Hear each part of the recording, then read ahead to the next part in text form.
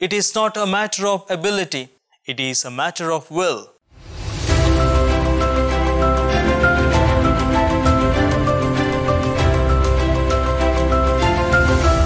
My dear brothers and sisters in Jesus Christ, when we travel, at the railway stations and bus stands, we find many people who beg for food and money. Some of them have various illnesses too. When they are with shabby, tattered clothes and dirty looking, some of us give money or give food, keeping quite distance, and we don't like to touch them. Leprosy in biblical times was a terrible thing. Once a person caught it, it was considered incurable, and those diagnosed with leprosy were banned from society. Leprosy made a person ritually unclean. To touch a leper defiled a Jew almost as much as touching a dead person. In a sense, leprosy was a sign of God's disfavor for them. In today's Gospel, Jesus has left Capernaum and is on one of his preaching tours through the towns of Galilee. But a leper who happens to be near sees him. The leper is far advanced with the disease. Therefore, Luke the physician says he is full of leprosy or covered with leprosy. This disfigured man, dressed in tattered clothing, his face partly covered, shadowing the edge of the village street so as to avoid people, he sees Jesus there. His stare fixes upon Jesus. Perhaps he has seen him teaching. Perhaps he hears the whispers of those around him pointing and saying, "That is Jesus, the healer." His mind must be occupied with thoughts like, "No leper has been healed since Elijah."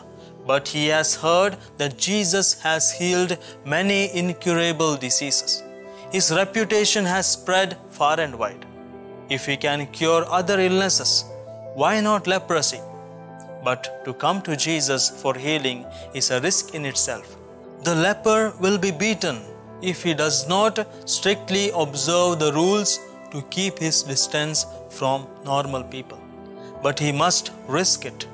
If Jesus can heal him, he must risk any punishment, however severe.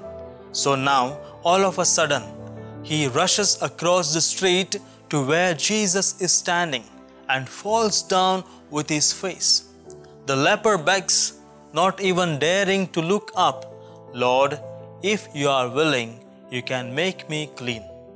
When you think about this statement, it is remarkable for its faith.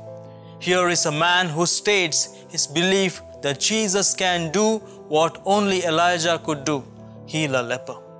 It is not a matter of ability, the leper is saying. It is a matter of will. Jesus is able to heal him, the man boldly states. The leper voices a question that many of us have today. We know theoretically that Jesus is able to heal. After all, he is the Son of God.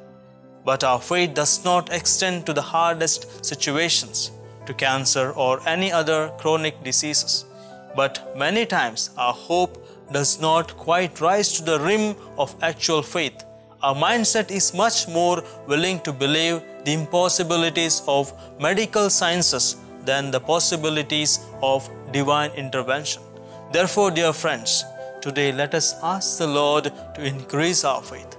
As the leper believed, for Jesus nothing is impossible. So we also believe that for Jesus everything is possible.